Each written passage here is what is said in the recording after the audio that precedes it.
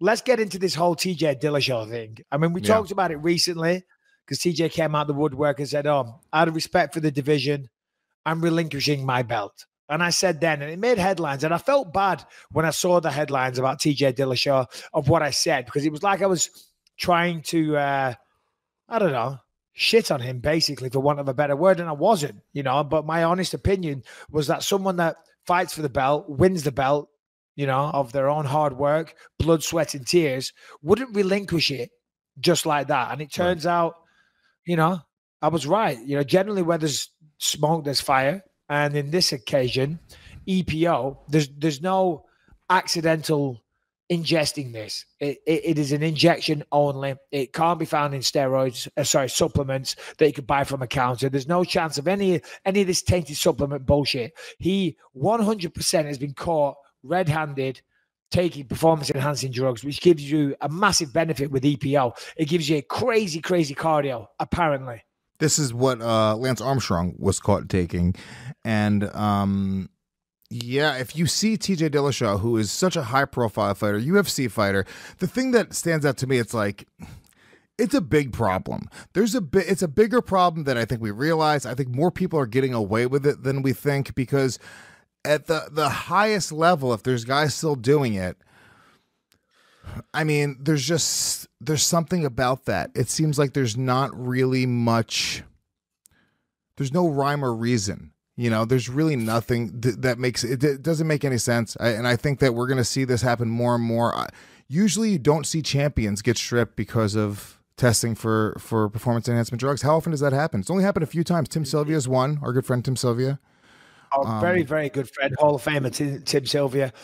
I just don't understand it myself. I mean, to be honest, if you're TJ Dillashaw, you're the champion of the world. He was close to being a two-weight champion, or maybe not that close, but he had the opportunity.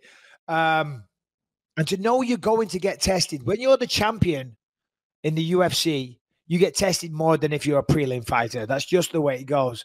And to risk it all, to know that if you take an EPO, there's a 2-year ban, tarnishes your legacy, as Dan Hardy said on his podcast, as a martial artist and as a human being.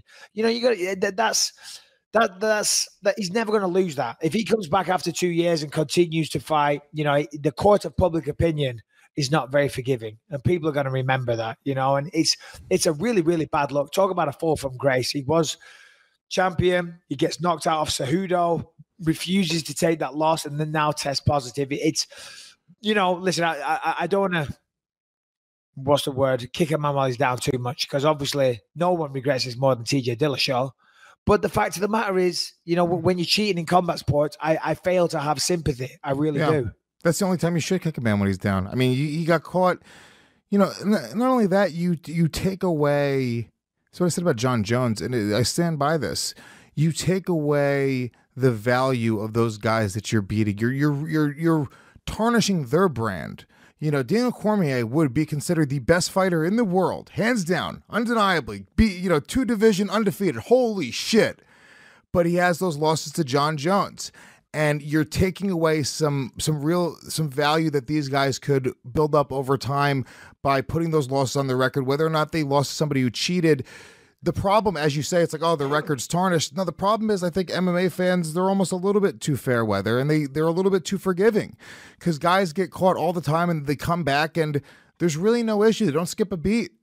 TJ Dillashaw, 2 years is a long time, but he'll come back and he'll likely very quickly get right back into the mix. And if he wins, he'll get a title shot and everyone will go like, oh yeah, that was then. Well, I don't think it's going to be that simple for TJ, because there's a psychological issue when people take steroids, and his coaches came out. I don't know if it's his coaches, the training lab, somebody, a spokesperson for the training lab where he trains, came out and give this very, very well-worded statement, which a bunch of fucking excuses, if I'm honest, using a lot of fancy words that just totally unnecessary, trying to sound overly posh and fancy. I mean, here it is. Training lab have recently seen the defeat of one of our family members in recent months. The defeat is not due to the skills and combat savvy an opponent of flesh, but rather a defeat at the perilous hands of a far more sinister foe, the demon of self-doubt, which haunts each and every one of us at one time or another in our lives. Hold on a minute. You're already making excuses. The demon of self-doubt, which haunts everybody. Well, we're not all sticking fucking needles in our ass, pal. As a man of few words, but you don't sound like it, preferring passion and belief as a shield to be carried out upon, I am bemused to careless and reckless dialogue for no other purpose than to make myself heard among the masses plagued by willful ignorance. However, there is an appropriate and even required time for the head of a family to speak out, and this is such a time. And anyway, it goes on and on and on. Yeah, Jesus Christ, Ernest Hemingway, relax. I know exactly what is beautiful. Going on. That was like a fucking poem. I mean, that should have been the beginning paragraph of a fucking book about honor and being a king. I don't know what that was. Was he for TJ Dillashaw or against him? I have no idea what that even meant. That was another language. I know. It's like old world English. Yes. Just go to the end of that, Harrington, because there's another page. Let's just read the second page and continue to mock this guy. It should have been a capital. It should have been like a big artistic capital letter to begin it. He has now What is that, Harrington? Go to the full thing so I can see it, please, buddy.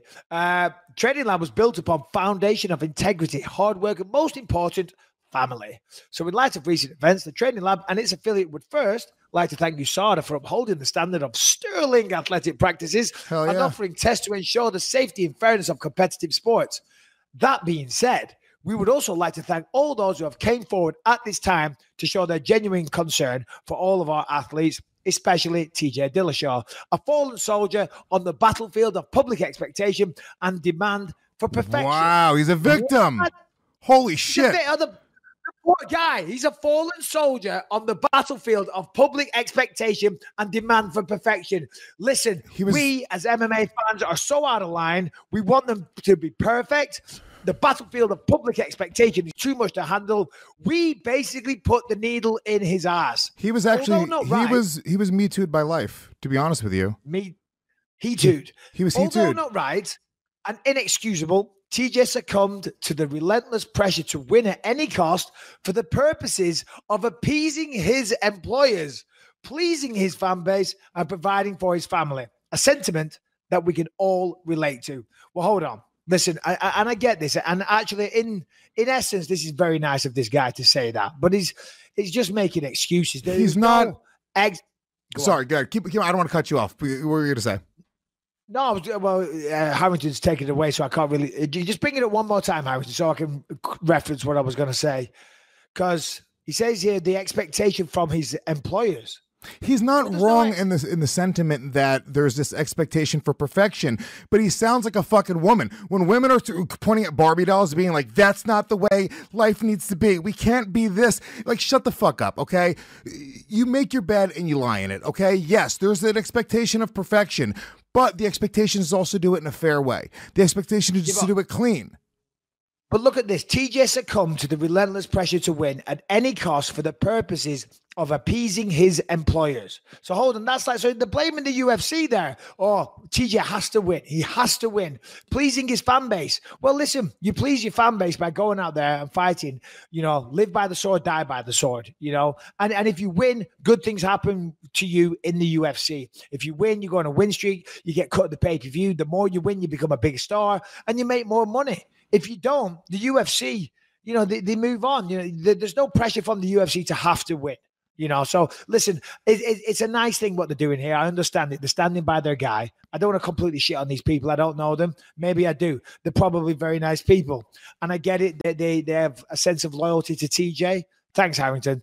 They have a sense of loyalty to TJ and they're backing their guy, and I understand that and I get that, but I don't know. I kind of have an issue with that statement. The person I want to hear is TJ.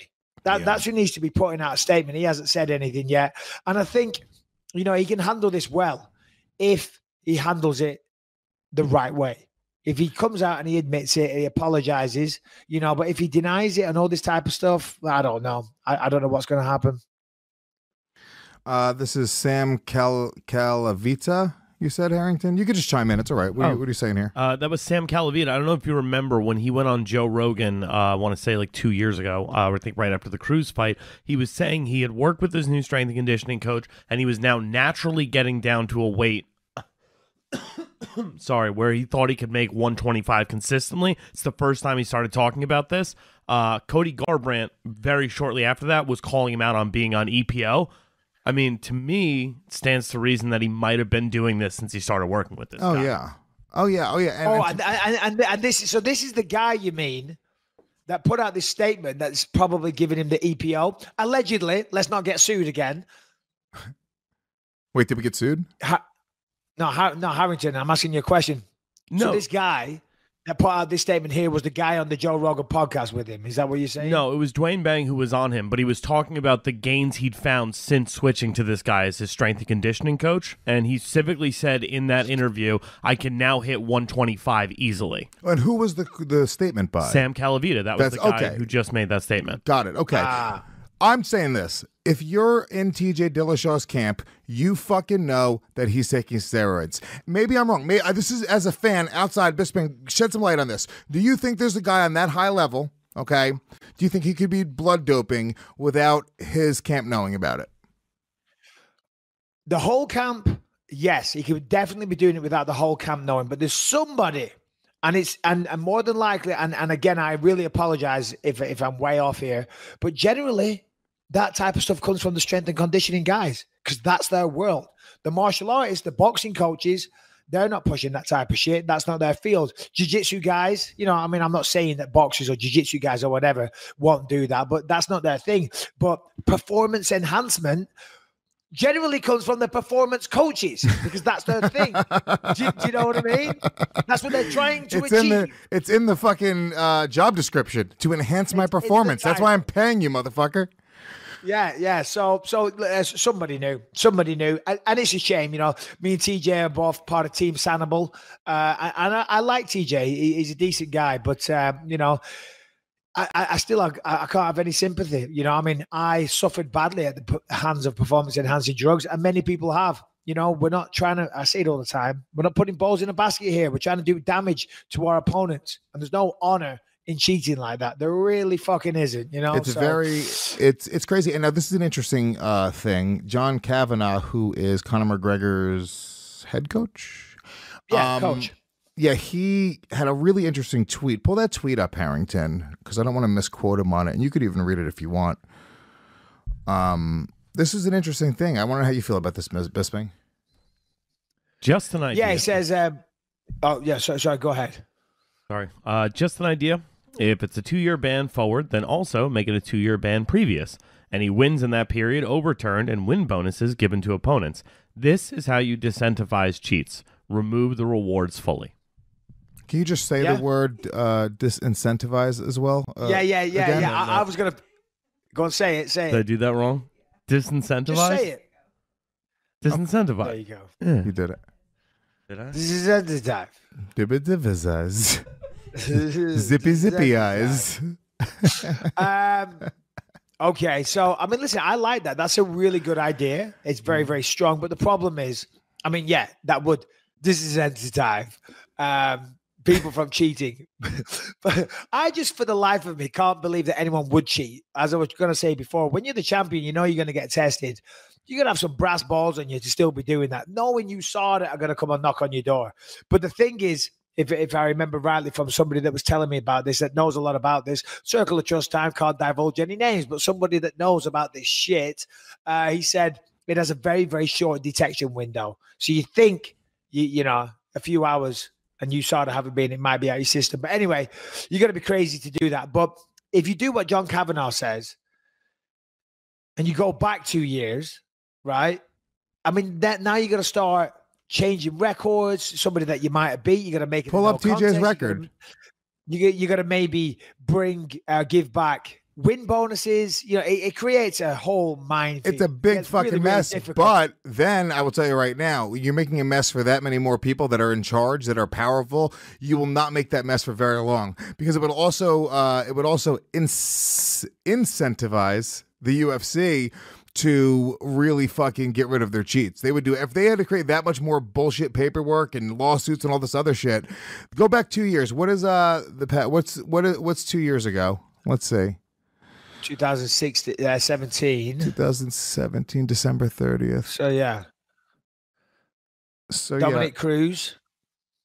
a Sun Tzu, Lineker, and 2 wins over Garbrandt. Let's say. So if he had to give back his win bonuses for all of them, and maybe his performance bonuses for all of them, we could be talking, you're talking easily hundreds of thousands of dollars. If not millions. I mean, if not, and that's going to really sting. Imagine that. So it's a good idea from John Kavanagh, but it's just really, it's too hard to enforce. But I do like it. I like the sentiment. I like where he's going with it. Well, what they can also do is, this is how they can do something like that, because they do impose fines already. So the Nevada State Athletic Commission can impose a fine. USADA can impose a fine. But to actually make the fine much larger, always make the fine way bigger, because you fuck with people's money. That's it. I'm telling you right now. This is why everyone's even doing this at this point. At the highest level, at this point, we're just a business. People are fucking trying to make some cash.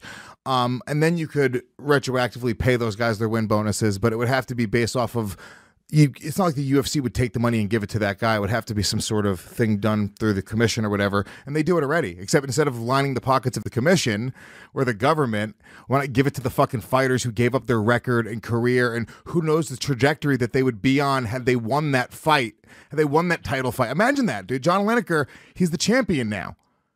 What a different life he has. Different world. Everything is different. Absolutely. I mean, I was robbed of numerous title fights. Chael Sonnen was definitely on steroids. Vitor Belfort, there's no question about it. And they were all number one contender matchups. So yeah, no, I definitely hear what you're saying. I mean, I just still don't understand in this day and age how people are still doing it. If that's the level of your own confidence, then go do a different sport. Don't do this. If you have to, it's a psychological thing. A guy that I knew, I won't say his name, that I used to train with, he did them all the time. He was in the gym, and there you go. And he was a beast in the gym. And I remember I introduced him to Dana, and I said, "This is going to be your next heavyweight champion, believe me." But then he got signed to the UFC, and he came off all the steroids, right? And he was like a little pussycat. And I was training with him for the fight in like the hotel in the training room. And he was just awful. And he had no confidence. He just went out the window. But then he got out the UFC and he went back on the gear again. And all of a sudden he became this monster. Now, of course, it made him strong, but it was this. They get a psychological dependence on it. And it's really interesting that Cody Garbrandt was saying all this time ago that he was on EPO. Looks like there was something there. Yeah. Definitely not a coincidence. And look, I can understand it. You have a different thing in you. You become a UFC champion. You've done it clean. If you spend your entire life learning martial arts, you spend 10, 15 years of studying Brazilian Jiu-Jitsu, wrestling, kickboxing, Muay Thai, you finally get your shot to be in the UFC, and you're starting to realize that you're not good enough. There are guys that are kicking your ass that shouldn't be kicking your ass. You have to make a choice. All right, well, I can either take this chance and play this game and roll the dice and try to get as far as I can get and make as much money as possible, or I can just fizzle out now. And that's what's going to happen. And in their mind, they're like, I'm either going to it's almost like you're gambling. And you're like, all right, well, either I get caught or I lose. What's worse? I was never going to get there. So I understand it. I cheat at Monopoly every time I play. Don't play Monopoly with me. It's over. And there's nothing on the line. Listen, I get it, and it is very tempting because the rewards are great. And for guys like us, this means the world to us. Nothing, of course, outside of family, wife, children, stuff like that. But put all that to one side. Nothing else in an MMA fighter's life matters more than their fight career. They love it. They're passionate about it. It's a painful thing to do. It's not an easy sport to be a part of. So you have to love it if you're willing to go through these sacrifices and you want to do as well as possible. So I get it. TJ is not a bad person. I mean, I don't know him that well, but I know him reasonably well.